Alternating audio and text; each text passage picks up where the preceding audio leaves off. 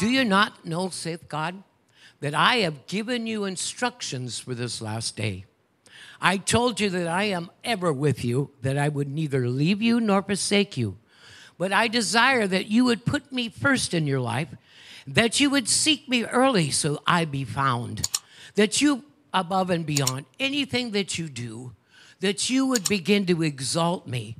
For I chose to tell you these end-time truths. I told you to keep your eyes off of the world system, for it's failing. I told you to keep your eyes off of other people and their information and their opinions. And thirdly, I told you to keep your eyes off the human flesh, because flesh fails us. Flesh makes mistake. And I told you to set your eyes on me. Now let me fill you with light and let me lift you higher. For my words to you this day are to look up, draw close, and let me take you into balance, into a deeper walk, saith God. Friday, this is our 20th year anniversary. Amen. We want to celebrate with you. That's 20 years now. Amen. Bless you. Let's get in the Word together. Amen. How many here ready to...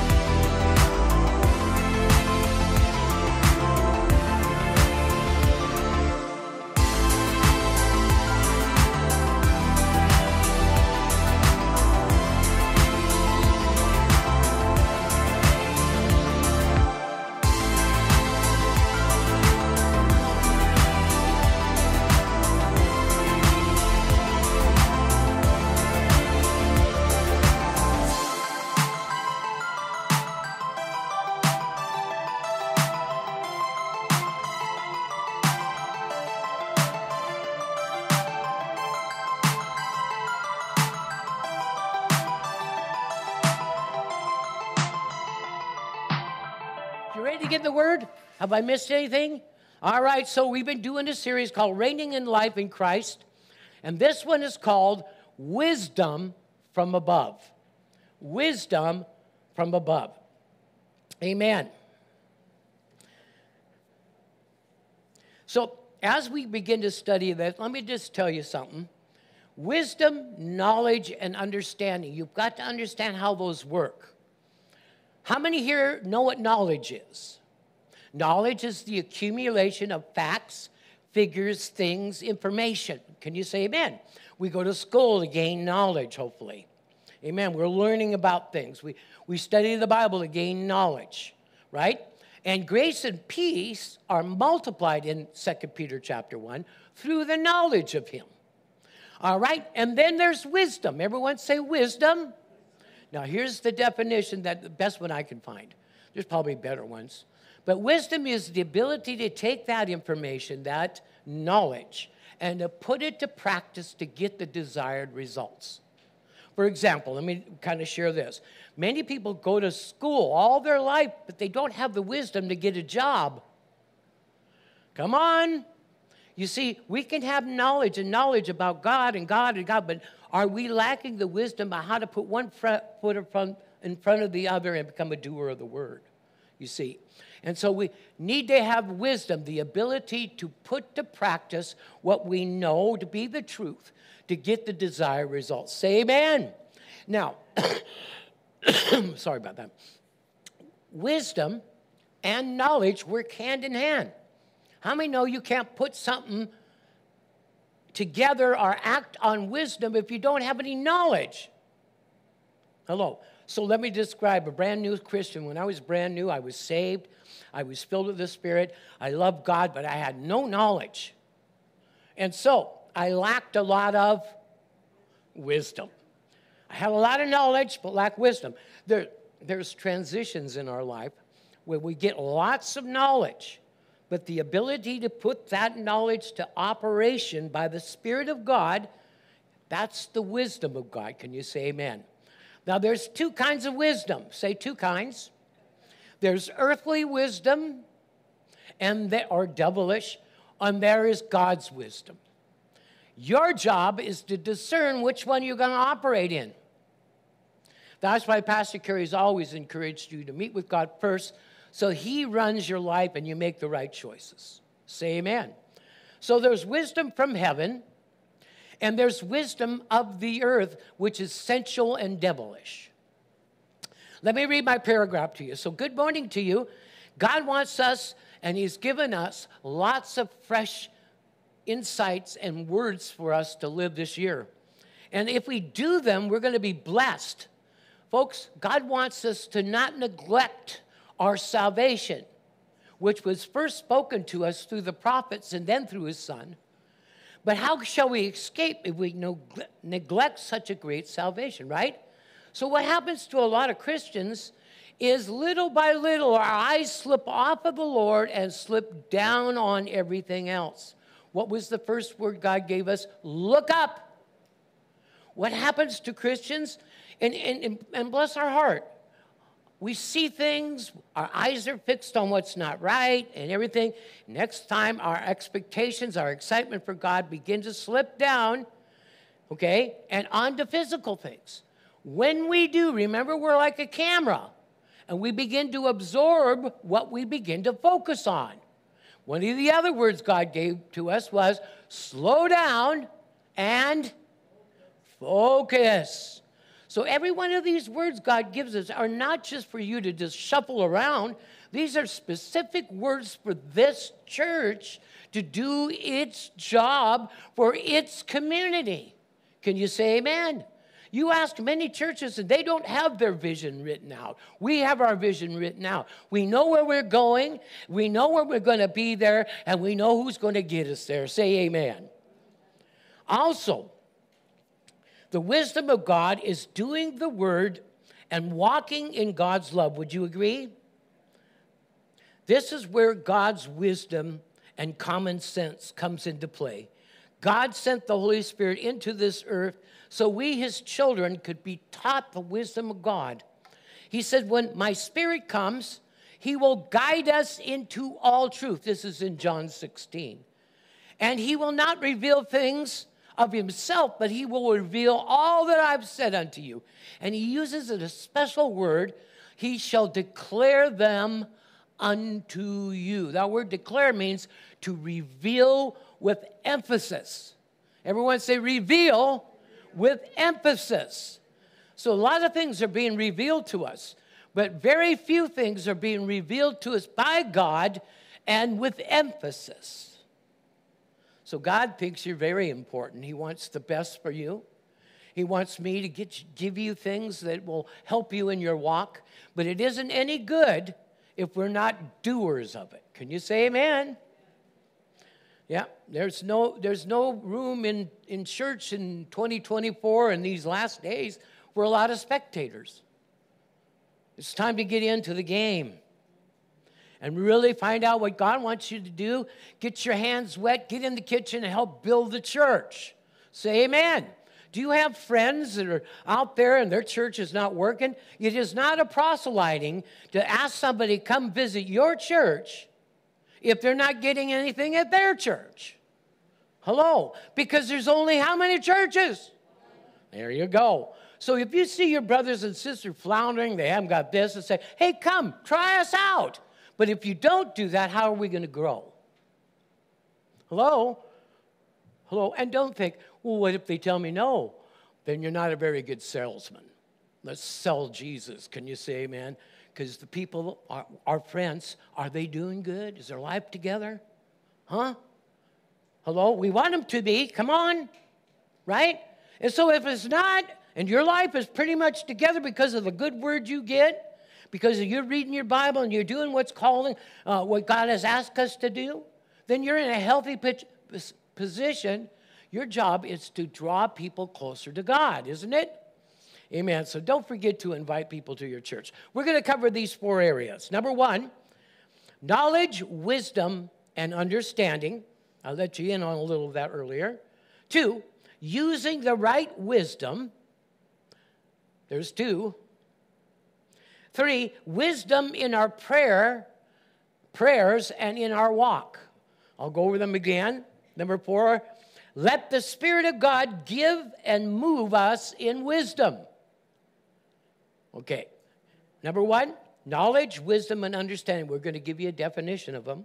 2, using the right wisdom. 3, wisdom in our prayer life and in our walk. And fourthly, let the Spirit of God give us wisdom on how we do things, or move us in wisdom. All right, point number 1. Go with me to Proverbs chapter 1. Let's look at verse 1 through 7. Now I'm going to go and grab that. And when I do, I'm going to read our scripture. I always forget things like a real professional here. Okay, let's get our scripture up. All right. Boy, I like that backdrop. All right. So let's see what it says. Behold, you desire truth in the inward parts, and in the hidden part you will make me to know wisdom. Purge me with hyssop, cleanse me, and I shall be clean. Wash me, and I shall be whiter than snow. Amen. In Psalms 51:10, create in me a clean heart, O God. Create in me a clean heart, O God, and renew a steadfast spirit within me. The word spirit there means attitude there. Renew a steadfast, unmovable attitude drawing to God. Again, church and Christians fail when they let their eyes slip off of the Lord and onto everything else. And that way we become overwhelmed by what we see and hear. No, we're to be run by faith. We're to walk by faith. We're to move not by our eyes, not by our ears, but by the Spirit. Say amen. All right, so is that the last part of that scripture? All right, so again, so let's go to point 1, knowledge, wisdom, and understanding. Proverbs chapter 1, 1 through 7. It says, the Proverbs of Solomon, the son of David, king of Israel. Now, we know he's king, so what God wants him to do is something very important, but I want to let you know what God wants you to do is something very important for your life and for God's life. He has a special assignment for each one of us. Can you say amen? Do you know what it is? And are you after it? All right, and why did he give them this wisdom? Verse 2 says, to know wisdom and instruction, to perceive the words of understanding.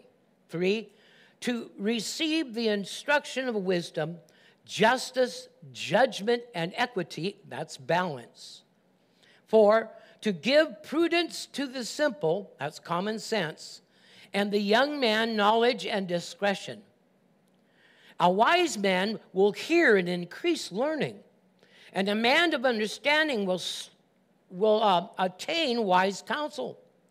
To understand a proverb and an enigma, that's a puzzle, and the words of the wise and the riddles. The fear of the Lord is the beginning of knowledge, but fools will hate what? Wisdom. Amen. You see, I learned a long time ago when I'm teaching and sharing to get right to the point.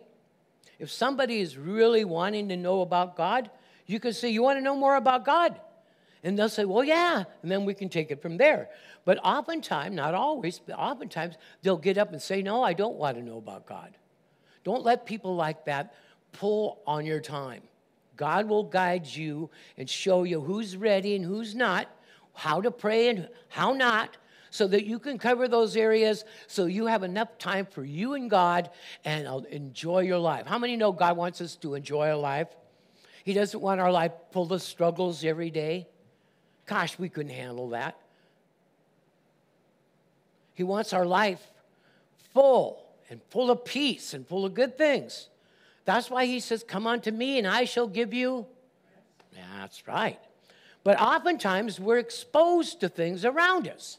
So it depends on what we're going to give you today on whether we're going to operate, react, respond, or we're going to be in wisdom, or we're going to operate sensually or by our feelings. And so we're just going to look at this. So let's go look at this again. All right, notice it goes on further, verse 5. A wise man will hear and increase learning. I find that's really hard for some people today. Because if you need to share sometimes with people, they look at you like, don't lecture me, I know. I want to let you know that most people don't know what God wants to reveal to us because he wants to take us into a deeper walk with him. And if we think we know it, then you're not going to go into that deeper walk. You say, Lord, take me wherever you want. You know it's going to be good because God has everything good and perfect. All right, so let's look at a couple of points. Number one, God wants us to know the difference between the world's ways and his ways. Can you say amen? We are to want to know wisdom and want to be instructed in the ways of God. Number three, Jesus said, come unto me and I will give you rest. Take my yoke upon you and learn from me. Learn what? Knowledge, wisdom, and understanding. Fourthly, in us, God dwells.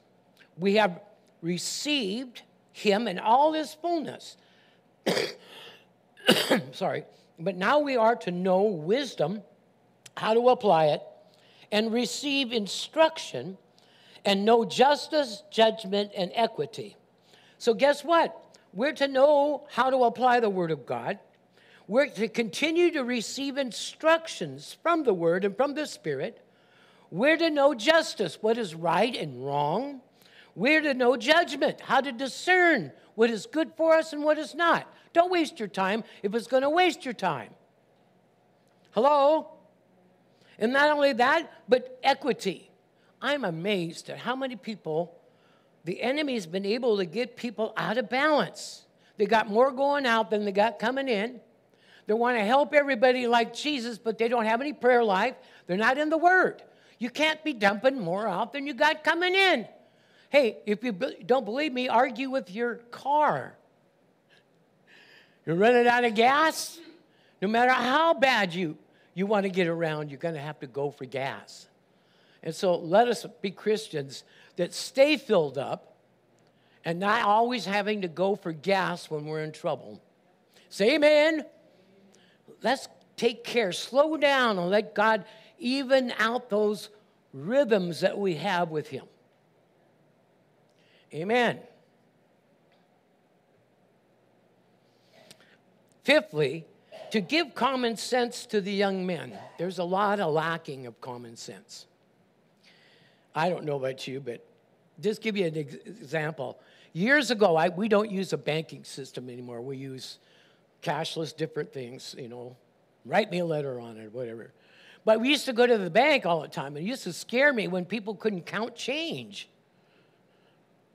I learned to count change when I was 16. It's 90 cents, they give you a buck.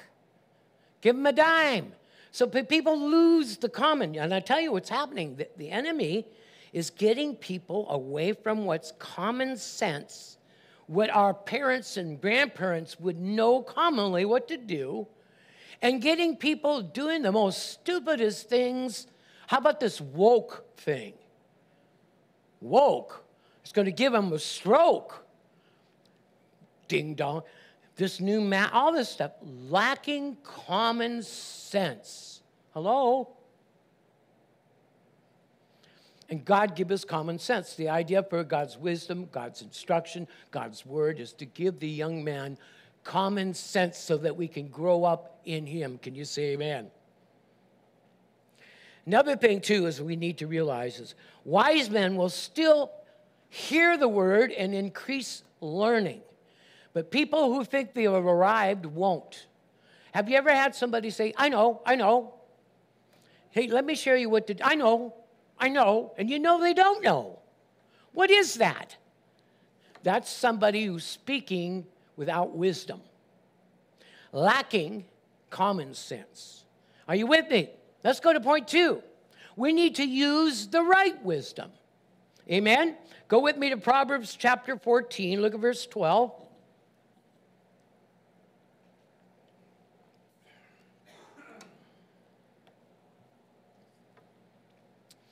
It says, there is a way that seems right to a man, but the ends is the ways of death.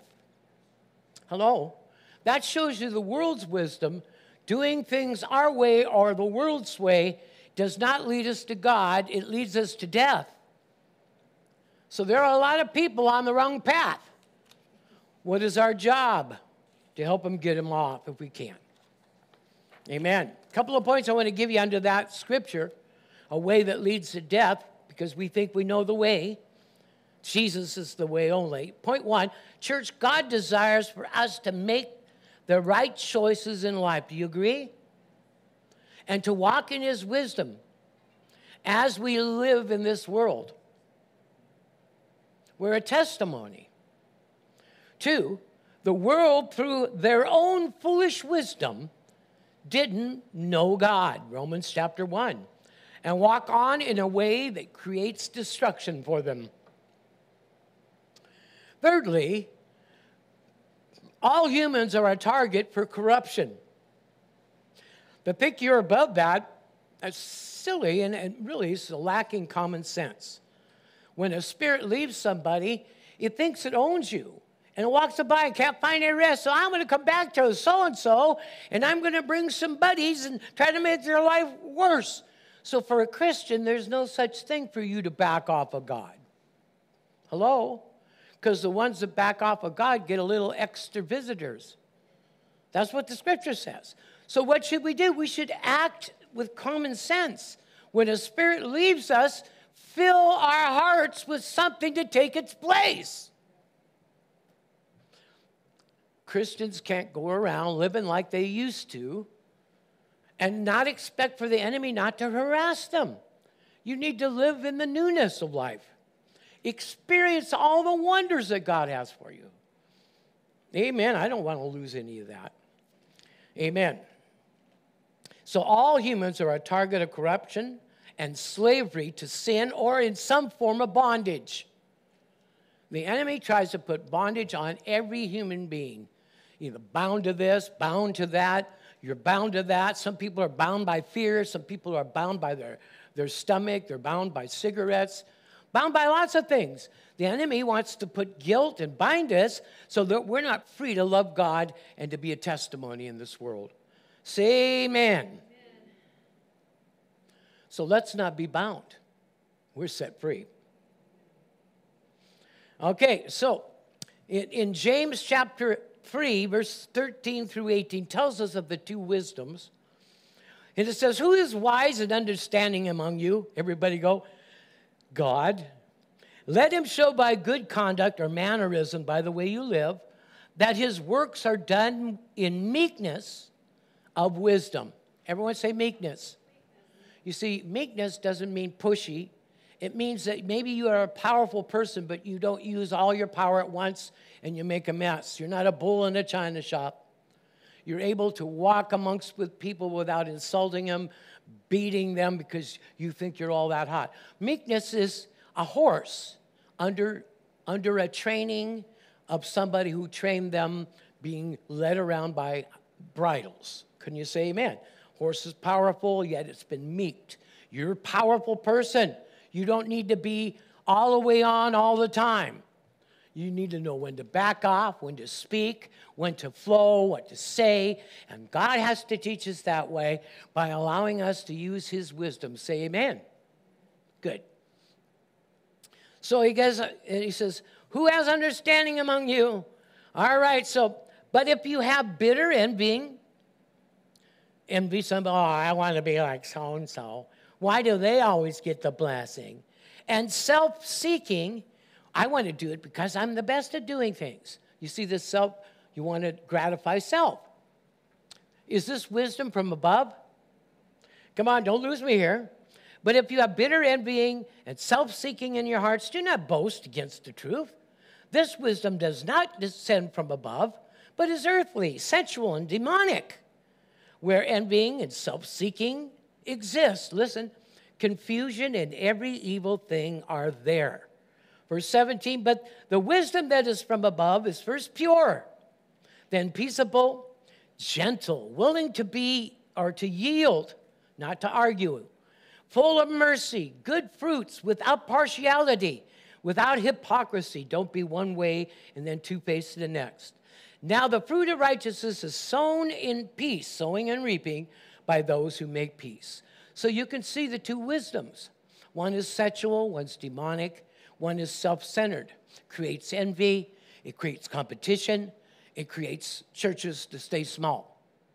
And then two, the wisdom from above is first what?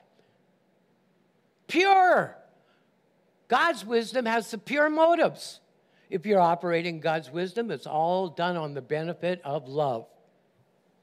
Not only is it pure, but what? Amen.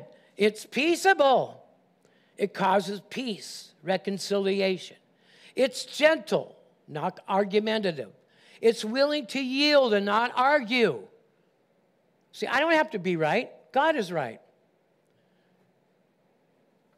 Every argument comes when an unsurrendered person doesn't want to give up their point of interest.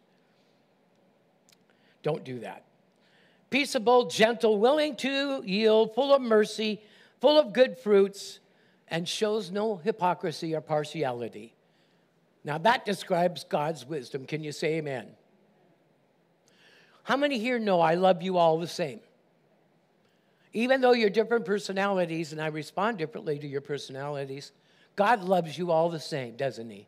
He's no respecter of persons, and neither should we respect gay clothing or people, excuse the phrase, the happy, rich people's clothing as versus the people who don't have a whole lot. We're not supposed to be respecter of persons. We're supposed to love everybody the way Jesus would love. Can you say amen? This wisdom comes from above. It's pure. It's peaceable. It's easy to be entreated, approachable, easy to yield, doesn't argue. And that wisdom is God's wisdom flowing through us. Say amen, somebody. All right, let's move on to our next point. God's wisdom in prayer and how we walk. Go with me, Colossians chapter 3, verses 16 and 17.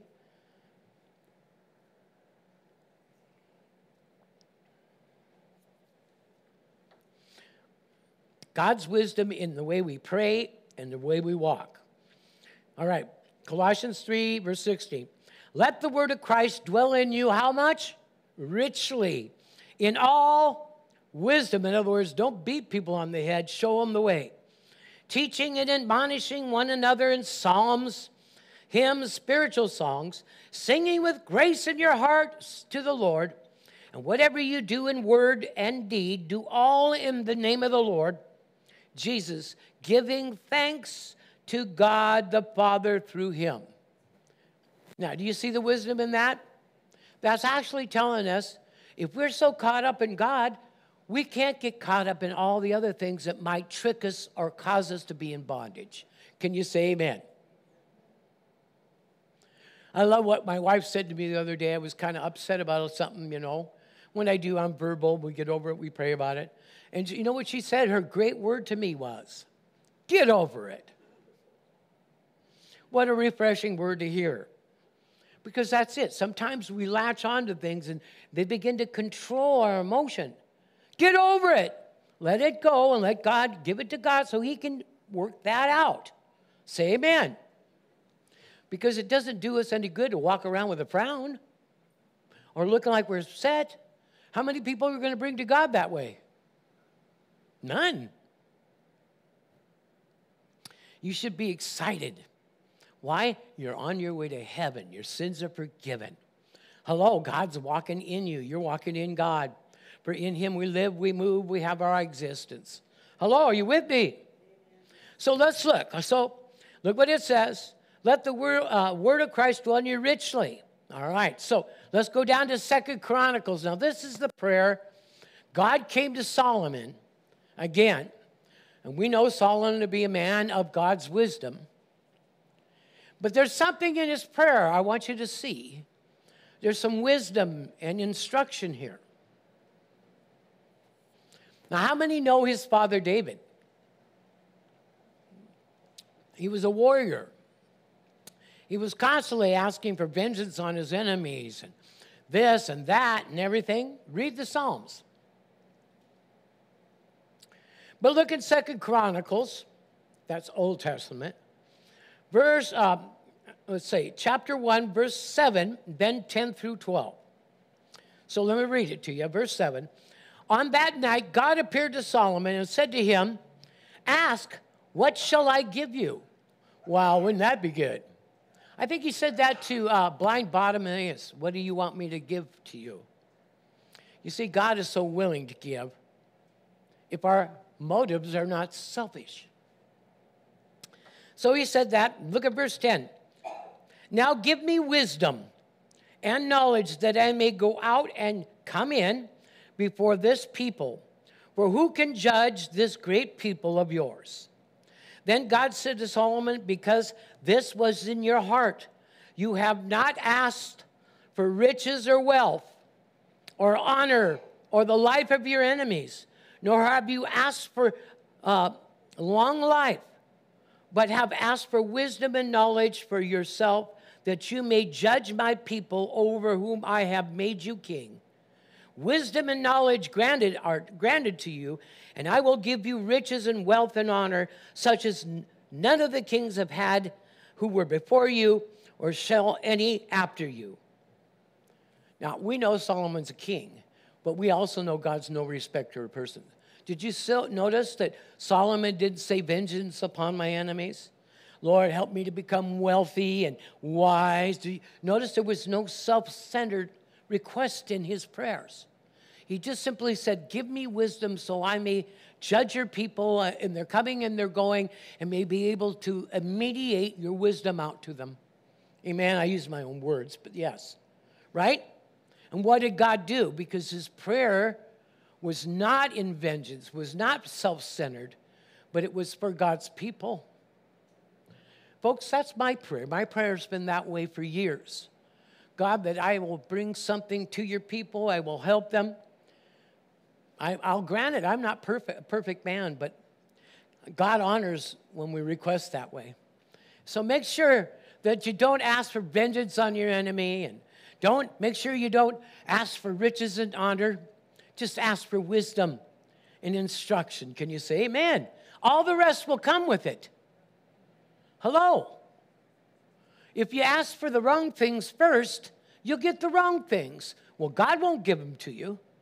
Seek ye first the kingdom of God, not what you're going to put on, not what you're going to eat. Amen. All right, so we got that. So Solomon did not have animosity, any selfishness in his prayers.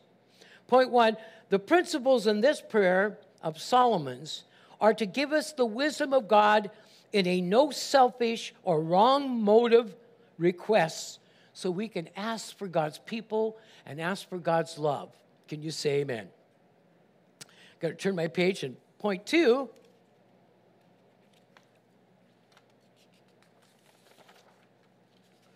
Notice his request for God's people was to be able to help them, for them to get closer to God, to know God's wisdom. That's my prayer for you. And thirdly, church, you and I are to walk from the inside out where God lives and where the wisdom resides in our spirit, man. Let's slow down a little bit. Let's make what we do count. Let's operate with wisdom and not react. Say amen. Let's lift our eyes a bit. Stop looking at what's wrong with things. Start looking to God where he can give you the answer and what to say. Amen. All right. Our last point, thank God, and that is, let the Spirit of God give and move us in his wisdom. Now, just before we go there, go with me to Colossians chapter 4. Look at 5 and 6. I want you to see this is how God wants us to be. A great little scripture here. Colossians chapter 4, 5 and 6. I'm going to take a swig here.